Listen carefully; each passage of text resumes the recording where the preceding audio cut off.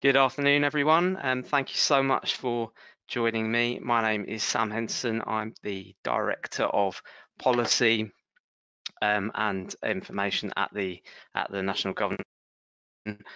Thank you so much for joining us for what is our sixth in our series of webinars to date. So hopefully you've seen some of our others, but do check them out on the website if you haven't. And today we're going to be talking about disadvantage and consideration for the board's response in light to the widened attainment gap in light of the COVID-19 pandemic.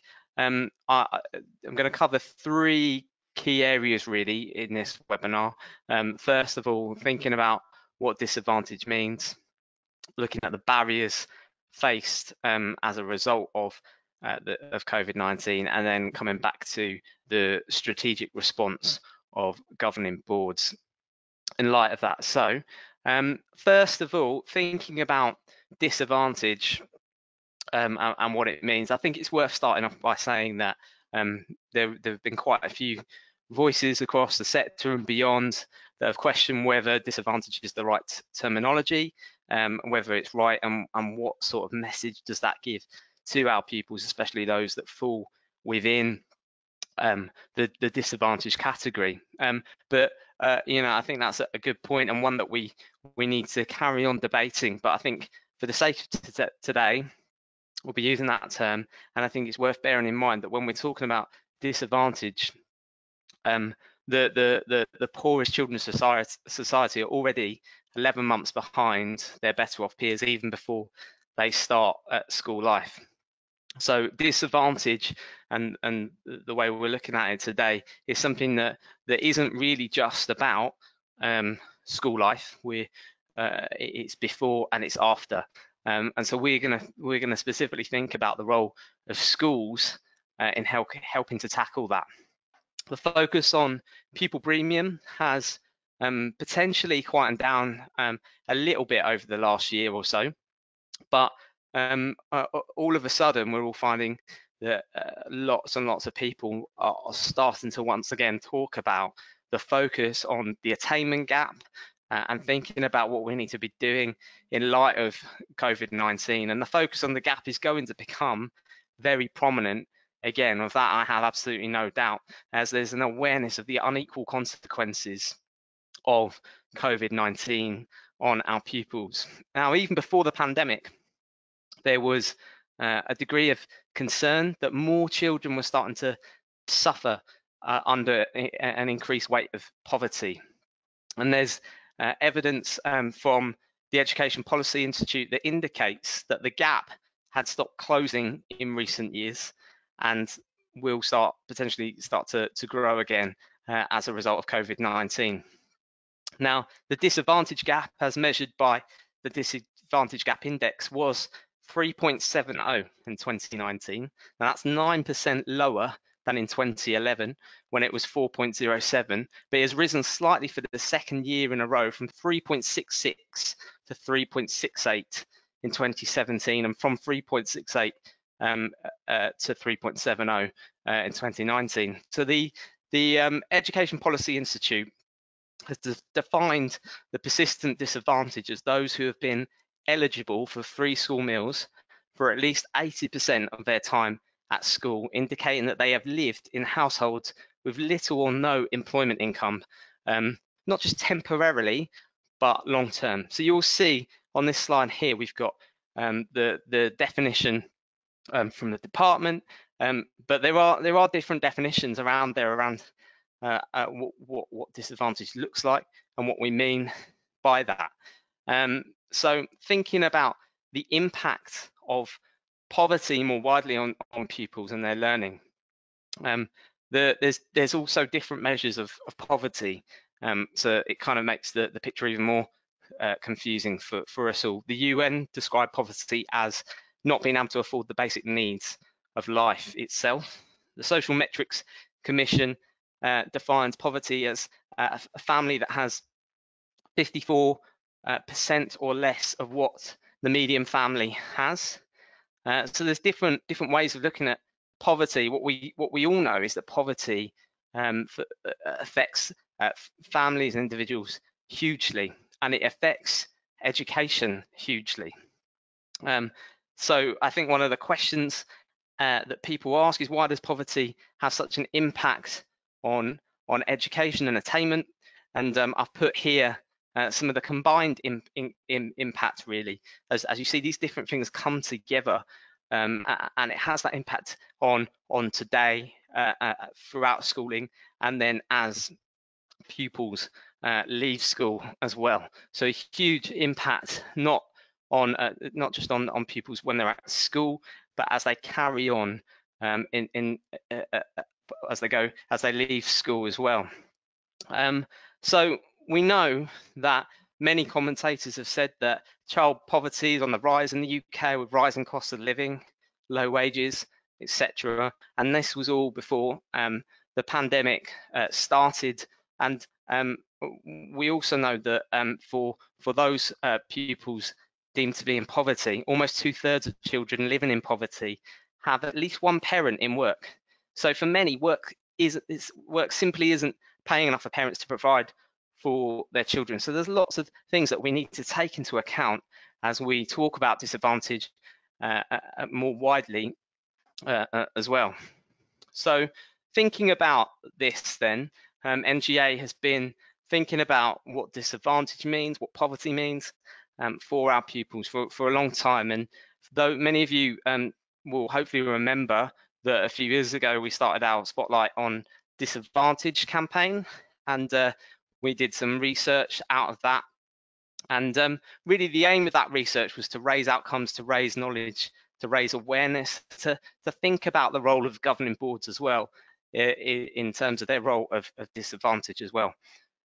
Thinking about how do governing boards begin to process this all at a local level. Now that challenge is obviously bigger now than ever, and will continue.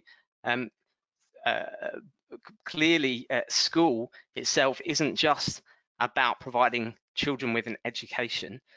School has a much wider role in society, and I think now more than ever our pupils will be noticing just how big a role school can play in lives beyond simple education. So I think it's really helpful when we're thinking about the partial closures of school, the impact on our disadvantaged pupils.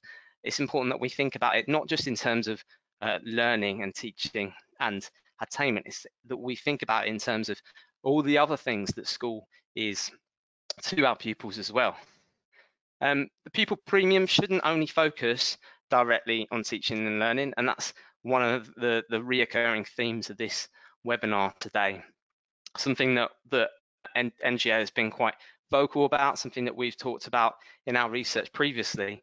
But lots of schools and other commentators have aimed pupil premium very much at teaching and learning in the past, and that's totally understandable. But one of the things I really want to do today is to think about some of the wider uses of pupil premium to address the current issue, the current situation that so many people are facing, and thinking about what are the extra considerations we need to be thinking about going forwards.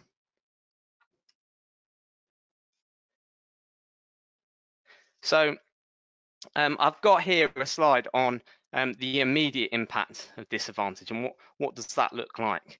Now, obviously, I'm sure we'll have lots of different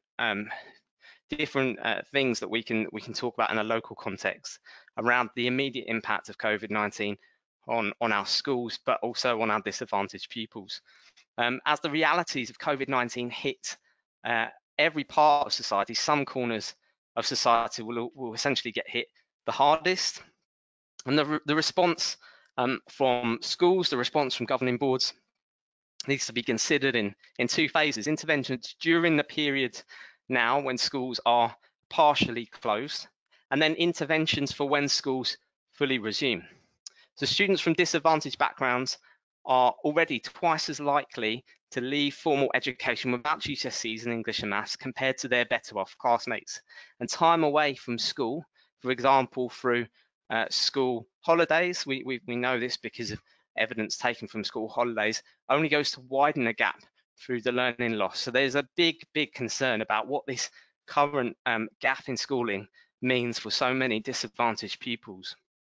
It's also about being acutely aware of how all aspects of life impact upon families and pupils. School life lately has looked very different or been non-existent for many disadvantaged pupils. And as we return to a more normal way of life, schools will face a host of new and immediate challenges that go way beyond the lack of a simple access to learning, which we're dealing with at the moment. There will be increased cases of bereavement, neglect, and anxiety for many pupils. And the Sutton Trust has done some research that's found that just over a third, 34% of parents with children aged between 5 and 16 have reported that their child does not have access to their own computer, laptop, or tablet.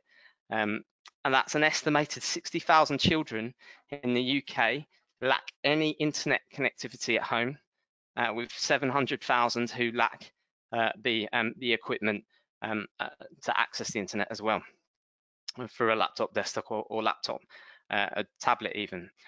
So we need to be thinking about this, both in terms of that immediate access to learning point, but also the wider experiences and what that looks like for so many pupils across the country right now.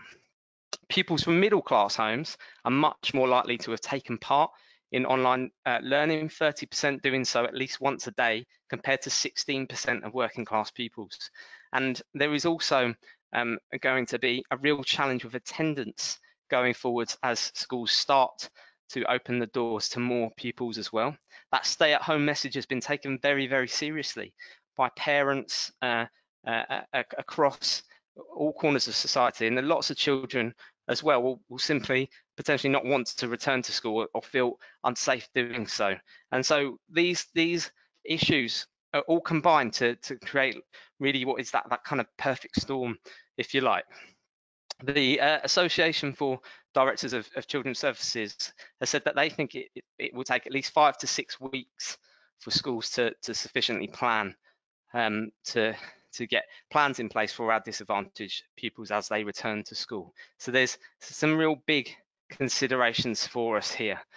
And then thinking about COVID-19 and the impact, the long-term impact on disadvantage, I think it's a slightly different conversation, but also one that we need to have. We will all be very aware that this week we've all been reading stories about the way the economy has started to really suffer as a result of the current situation. That sharp economic downturn will undoubtedly push more children onto the poverty line. Our disadvantaged pupils are on the cusp of a whole heap of new barriers, and the reality is that schools will need extra resources just as the country's budget faces a monumental challenge. So this is something that I'm sure all of us are starting to think about. Bernardo's have suggested that the worst is yet to come. They've talked about the massive risk of hidden children, so those pupils that weren't classed as disadvantaged before COVID-19, but as a result of the pandemic will be pushed into the poverty line. So I think that's something that, as governing boards, we need to be thinking about that when we go when school starts to return to some form of normality. One of the consequences of COVID-19 is a lot more people have been claiming universal credit, so eligible for free school meals. There may well be long-term implications around the monitoring and accountability process. We don't know yet. We'll just have to wait and see. But what we do know is there are big changes for all of us going forward. I think as well, it's worth saying here that today, a lot of the focus from the government has been on vulnerable pupils, and a lot of our disadvantaged pupils won't necessarily fall into that category. And so we are waiting on a lot more information coming out in the coming weeks and months on how we even begin to unpick this and address the situation for our disadvantaged pupils. So there is going to be a need for us to really be thinking about this on a frequent basis going forwards. So I've included here a slide which kind of rather in a slightly messy fashion has put together a whole host of voices from across the sector and beyond on on how the sector can respond, particularly in terms of our disadvantaged pupils. You'll see there's lots of different suggestions, and you know, throughout the education sphere and across the political spectrum, the attainment gap between the rich and the poor is under the spotlight in a big way. And there is a growing sense that COVID-19 will have serious long-term repercussions for most of our disadvantaged pupils, as you can see from these comments. So I've got a poll here, which I'm just going to hopefully release now. Okay, so I'm going to launch this poll. Really, just to get your views, if you've got a minute, I'm going to leave this open for a minute, just to get your views on which of these suggestions, I've limited it to 5, do you think is most important? Which of these would really be something that you think will make a big difference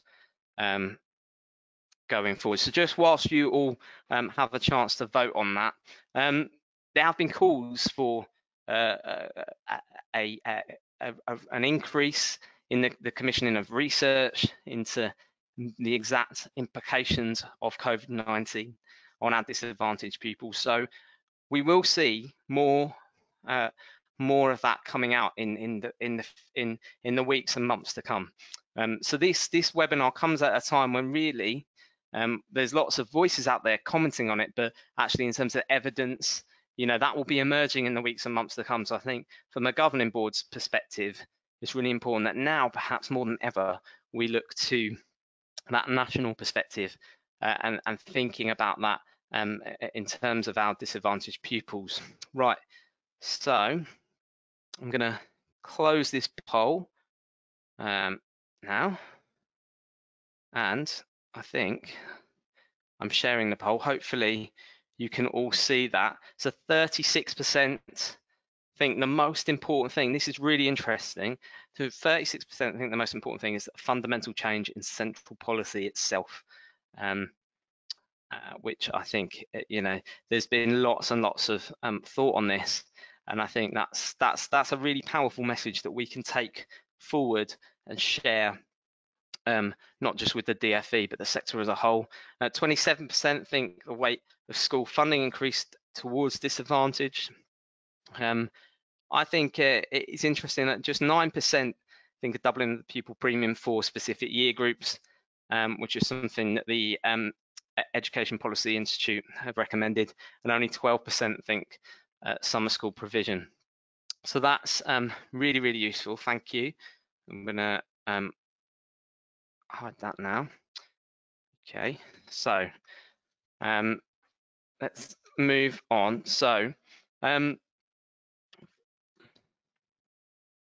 the immediate emphasis for us as governing boards is really, as you know, very much going to be on what can we do within our strategic role, and there's going to be certain things that we're all going to want to be focusing on, I'm sure, that is very much rooted in our own local context. I'm sure many of us have already been having conversations with our head teachers or executive leaders on what do we know about the impact so far on our disadvantaged pupils.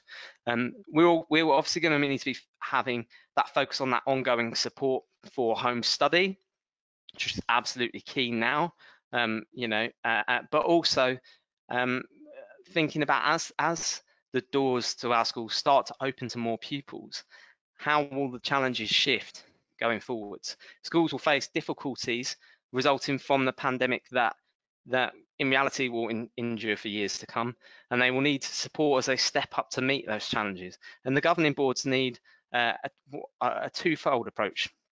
Firstly, to ramp up those discussions, that strategic discussion around efforts to challenge disadvantage. with a likely increase in the numbers of pupils falling into that category. And secondly, to work with our executive leaders to address the impact of lockdown experiences themselves. And I think we have to come back to that, that those experiences will vary drastically. Some actually will come back to school, and they might even have enjoyed lockdown. Others would have had the worst time ever. So the lockdown experiences of our disadvantaged pupils have faced will vary. And all of this needs to form part of our wider discussion on how do we begin to optimize the current situation for the good of all pupils and their learning. So I think that's going to be really, really challenging going forwards. Even if we're not had those conversations yet, I think this steers us in a good place for starting to think about this. One of the things that was on the poll actually that you may well be starting to think about now is around summer provision. Now this is quite a highly debated topic at the moment. Firstly, whether any form of summer provision at all, not just for our disadvantaged pupils, is right, and if it is right, what should the focus be on? There is a possible exploration around this that it could be used as catch-up education for disadvantaged pupils. But I think it's worth thinking about this in quite a lot of depth, because it's not going to be a one-size-fits-all approach, and many people, their view is that it's not something that we should even entertain. But it's definitely something that is helpful for us as the governing boards within our strategic conversations and our strategic planning to be thinking about, does the summer present any opportunity to provide some provision for our disadvantaged pupils or not? Now, I think just to throw this into the mix, Paul Whiteman from NAHT was giving evidence to the Education Select Committee just this week. One of the things he said was that the autumn term will present a real challenge for the amount of learning that needs to take place. Certainly his view was he was very wary of tiring out pupils and indeed teachers before the term starts. So there's lots of things to consider there. But coming back to the wider strategic discussion, the governor's perspective needs to be about knowing the context and the demographics of the school, and what do we want for the outcomes of our pupil premium to be at this point in time. And governors should be guided, as they always are, by their vision and their values. So that strategic role in terms of disadvantage is rooted in exactly the same thing that we come back to. But I think there's a big question mark here about actually how inclusive is our vision, and how does our approach to disadvantage fit with that? And I think that's a really key thing. Now is a time to let our vision and our values and our ethos really shine. That means taking that holistic approach to disadvantage, that nurturing, mentoring approach. And it's not really just about having disadvantage as an agenda item. It's more about looking at every decision made through the lens of disadvantage, and ensuring that the needs of disadvantaged pupils are taken into consideration and then acted upon. So just moving that conversation forward, unpicking some of the barriers. What I just want to focus on here is this point around having a considered approach. And as part of our considered approach, we need to continue our assessment of what the situation is for our disadvantaged pupils. And it might take a fair bit of time to identify who has fallen behind, and to then agree a plan going forwards. How would a school know if personal circumstances have changed? For example, the loss of a job for a parent, and how do we then even begin to target that intensive support needed in the short term, and then thinking about the longer approaches that we need to look at as well. So huge challenges for us all. The view out there is that one of the views out there is that monitoring should not involve an increase in the number of exam condition tests, because pupils will already be under a degree of stress. So that's certainly a view that I've heard shared a lot in terms of our approach to assessing the situation for our disadvantaged pupils. NFER have got some really helpful resources which you can go and look at. They've done some research prior to the COVID-19 situation, but much of that still stands the test, really. One of the things that NFER have suggested is looking at the 7 features, 7 features of schools which have raised attainment in the past, and those features are a whole school ethos of attainment for all, addressing behaviour and attendance, high quality teaching for all, meeting the individual needs, deploying staff effectively, data driven and responding to evidence, and a clear responsive approach to leadership. So I think that's quite a helpful way of looking at that. Okay, so this slide here is really just about our pupil premium strategy itself and our pupil premium planning, thinking about what that looks like and what we need to be doing with that going forwards. It's important that governing boards understand the barriers facing our schools, and we are forming our strategy around that. And that emphasis on strategy includes multiple years, really. So many of us were familiar previously with the pupil premium plans, which we tend to focus on that 1 year point, but the pupil premium strategy, thinking about 3 years, and obviously that's a challenge in itself at the moment. But you will see here, this kind of raises that operational strategic divide question as well. Now, there's going to be some real sensitivities here, I think, for all of us, and how we approach that, thinking about how do we work with our leaders but not tread on their toes at this time. And I think the key there is having that discussion with our leaders themselves, bearing in mind that actually they need space to be able to test things, they need space to research, they need space to find out what is being said at both a national, regional, local level, and we need to support our leaders in doing that. So now is a good time, I think, to reflect on the basics of what this all means in practice for the governing board working with our senior leaders. Schools need to understand how those barriers have changed, and leaders need time to figure that out, to inform us of that. And that means spending time exploring whatever is out there. And the pupil premium strategy, written by school staff but approved by the governing board, will need to be rooted in the context of the times and circumstances. And the times and the circumstances are very different now, perhaps, to when our pupil premium strategy was put together. So we need to think about that. We also need to reflect how measurable and time bound is our strategy, and how relevant is it now, thinking about that. Now, I think it's worth saying here at this point, the COVID-19 situation does all of a sudden mean all of our interventions and initiatives are suddenly redundant. No, actually, lots of them, the vast majority of them, I'm sure, will be just as relevant, and actually it might just be a case we need to ramp them up. But equally, I think it's important that we are open to new things and thinking about the timelines we previously set.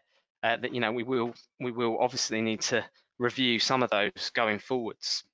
So this slide really looks at the kind of circle of pupil premium planning and strategy, thinking about all of the interventions in the middle here. But also, I think my main point here was just linking it back to the whole vision and values and ethos discussion. I think that's really important.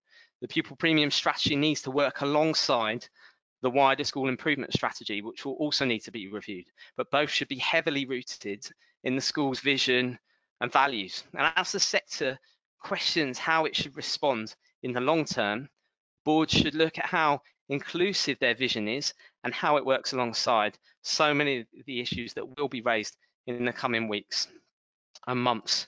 I think that's key. I'm going to move on for the sake of time. Once again, gone over, so I apologise for that.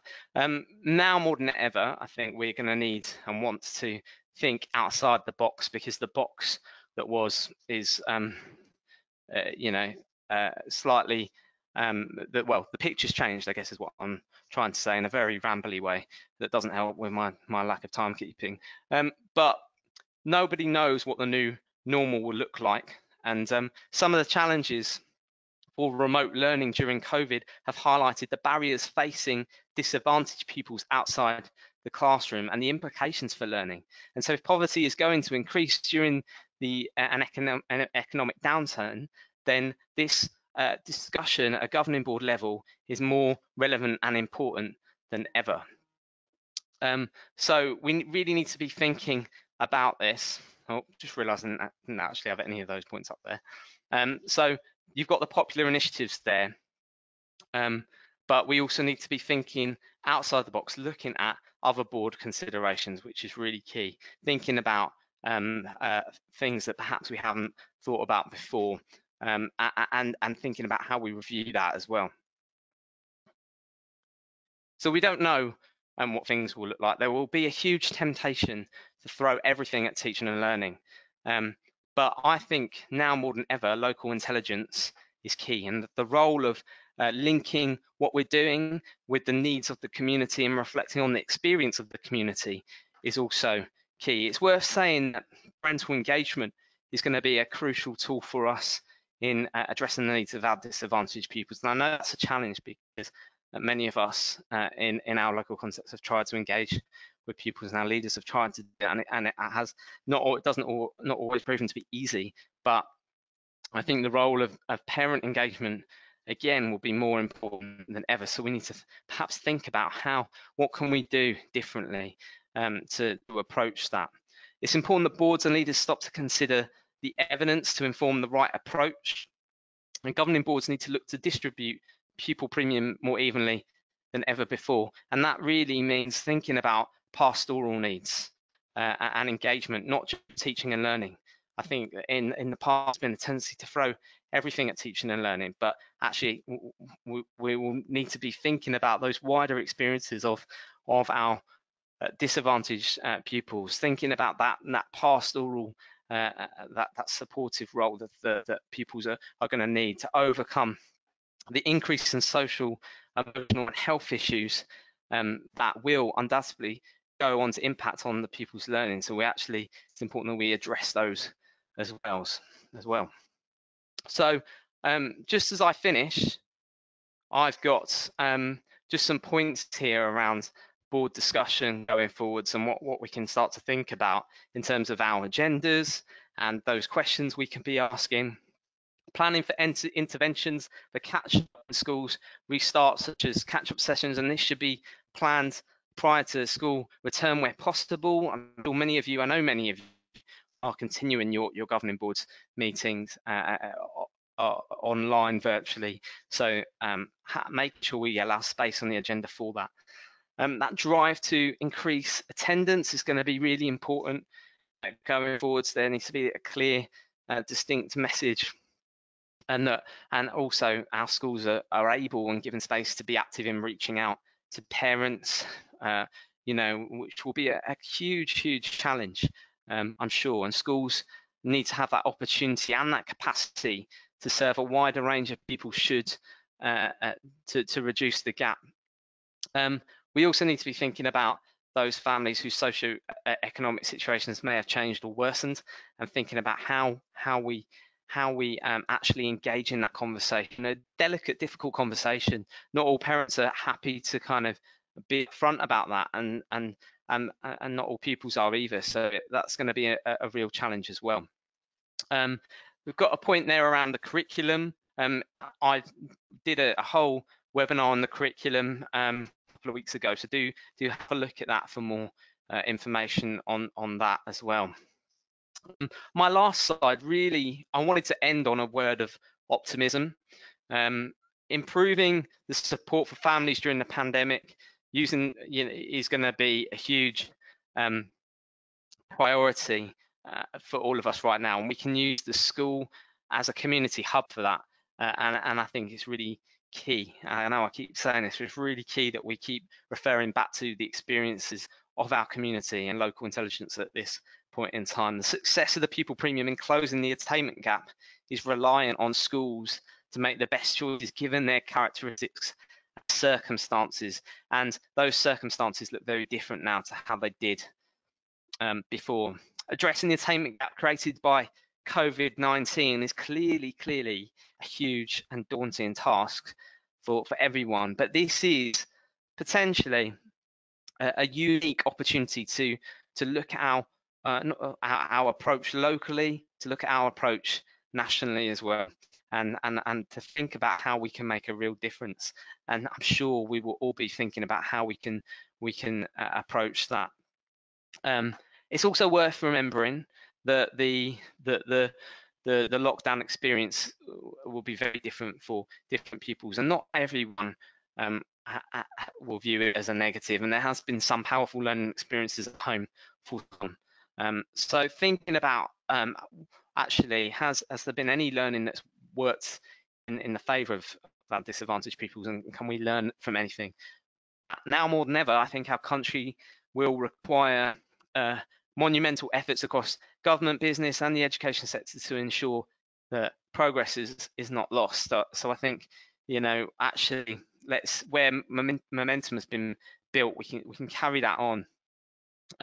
But this is a long-term challenge which requires a strategy, and that's where us as governors, we have such a clear role in living our values, being clear and upfront about our values, our ethos, our vision, and actually building this into that. There's no short-term fixes here. So thank you so much for joining me on this webinar. I've totally gone over time. What I would love to do is, any of you that have got any questions, I'd really like to engage with you directly via email. So do send the questions in to us, and it might be you've got thoughts, you've got ideas. We'd love to share them with people as well. So do get in touch with that. But thank you so much. I hope you're all staying well. Hope you all soon, and yeah, speak to you soon, hopefully.